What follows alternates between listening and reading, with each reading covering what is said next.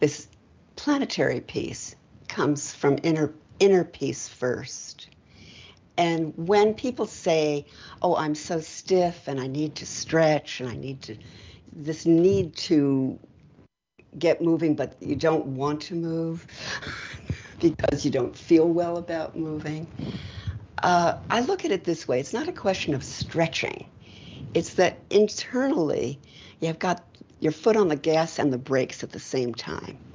If I do this move, and you can't see my hand up there, but I'm reaching for a cup, let's say. Pretend I'm reaching for a cup, but I can't reach it because this part of me is holding me down. What if to get that cup, I can reach higher? Because something here is agreeing with that reach. And I don't have part of me saying no and part of me saying yes. And that internal, simultaneously conflicting messages cause us to shut down. And we do that in many, many different ways.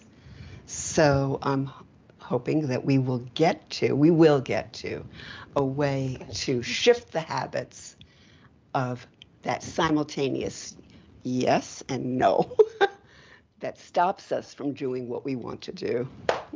Which is this internal power against, rather than a power with flow and dynamic and connection with all that.